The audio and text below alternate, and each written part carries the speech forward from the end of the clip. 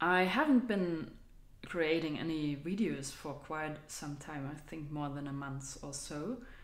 My laptop broke and I had some other difficulties, but I'm back now. And today's topic is process hollowing.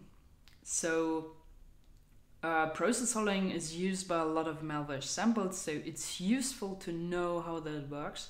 And I specifically searched for a sample that uses this technique and stumbled upon this great article from December 2015. And this article explains how a Dridex sample utilizes this technique. And I found the MD5 right here. So that's how I got the very same sample. I will put a link to hybrid analysis into the description below, as always, so you can also follow along. Now, this article will be using other tools than we use today, but of course you can try and follow along this article as well. What is process hollowing? Now, in general, process hollowing means that the malware sample will carve out the contents of another process and then replace these with its own code.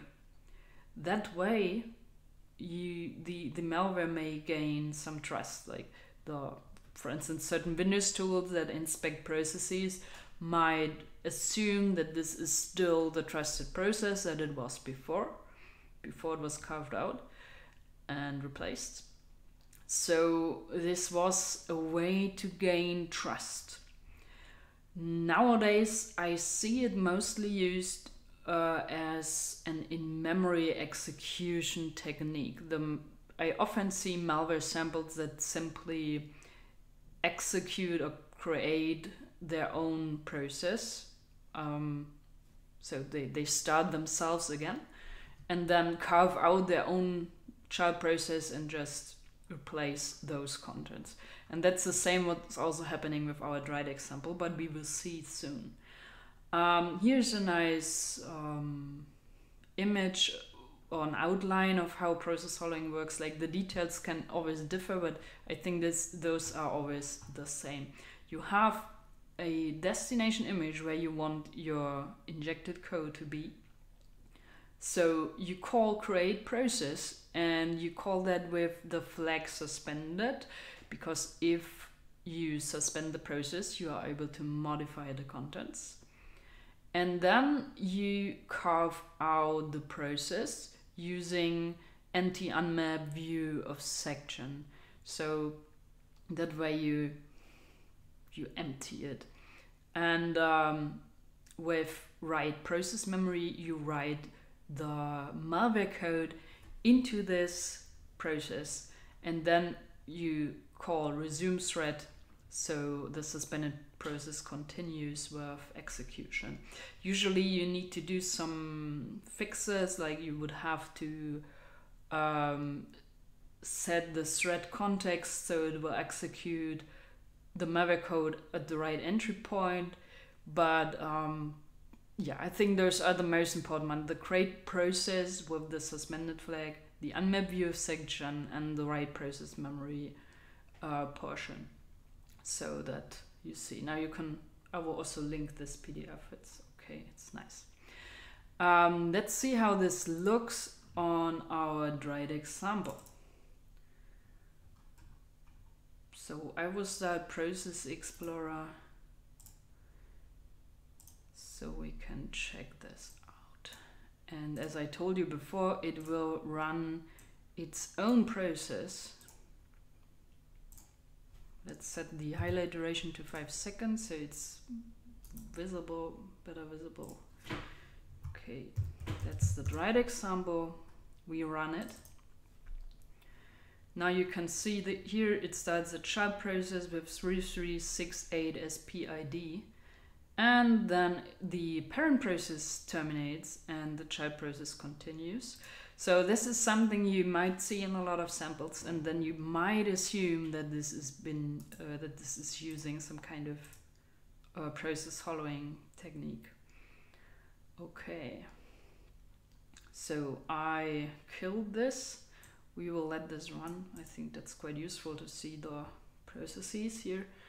And today we will be using API Monitor to unpack the code that's been injected into the hollowed process. So that's API Monitor is still in development, so there's only an alpha version available, but still I think it's quite good. Okay, it needs some time to load up. And now let's just search for create process, search for the modules we want to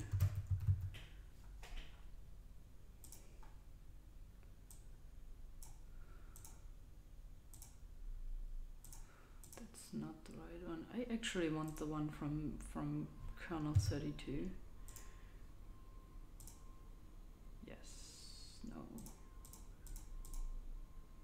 There it is. Now there are two versions of that, create process A and create process W. And the W one is called from the create process A one, so it's enough if we place a check mark on this. And we want the right process memory. Was not found. Maybe up. There it is. Place a check mark on that. And resume thread, so we know when it's done. And you can place more monitoring. Or yeah, like you can place more of them if you want. For instance, in that article you will see quite some more calls right here, or a listing of the important API calls, and if you like you can add all of them to API Monitor to see how it works. So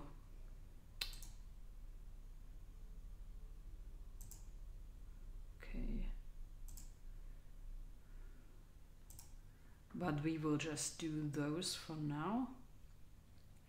And I think that should work. We will try. That's on the desktop, Dridex, open up. And now we monitor this. And it's done. We will kill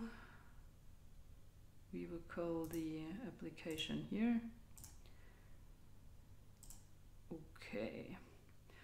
And we see here's the create process call, and indeed it creates a process in suspended mode. And there's a write process memory call, and those this one has one parameter that's the buffer with the contents that should be written to the other process. And you can see right here that there's a P file inside. So we should dump this buffer, and to do that we can place a breakpoint. Can I place it from here? I guess not, but we should be able to place it here. Now let's just search for it. Write process memory.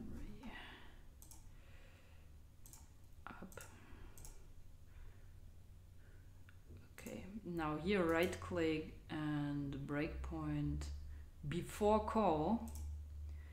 So if we run this again, it should break on that call. Yes, remove.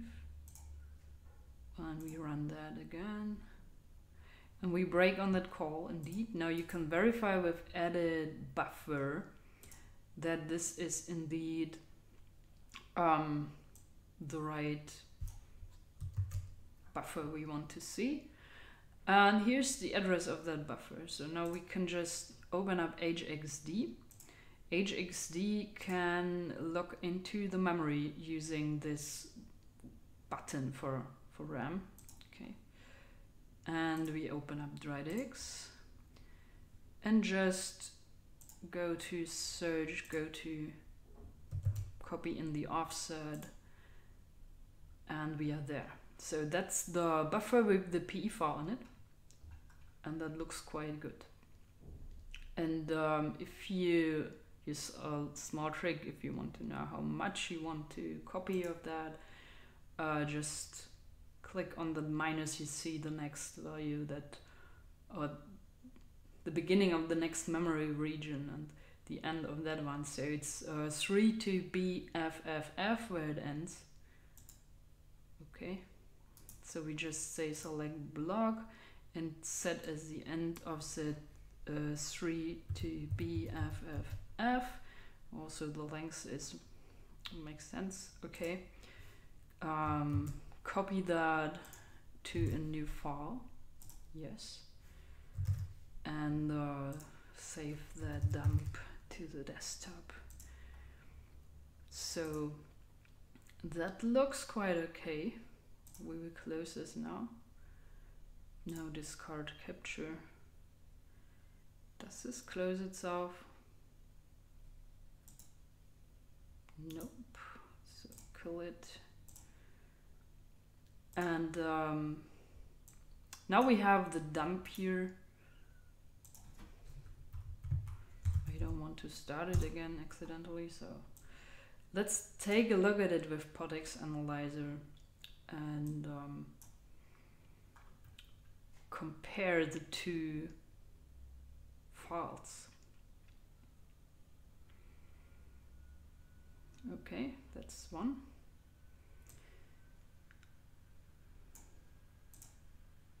And that's the other. So, close.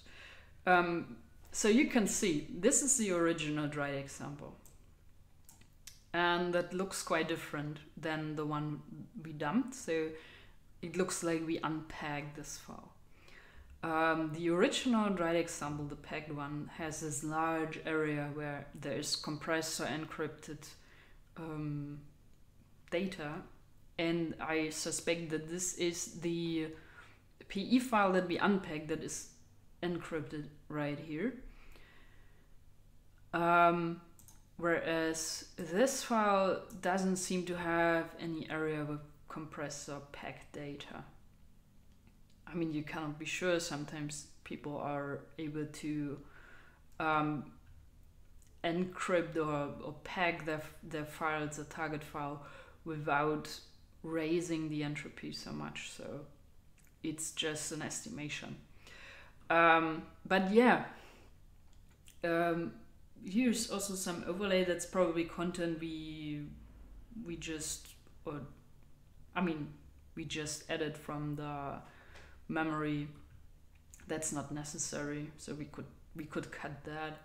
But yeah, it looks like we were successful in unpacking this, what this Dridex sample ran in memory using process soldering. So that's it for today. I hope to see you next time. Thanks for watching.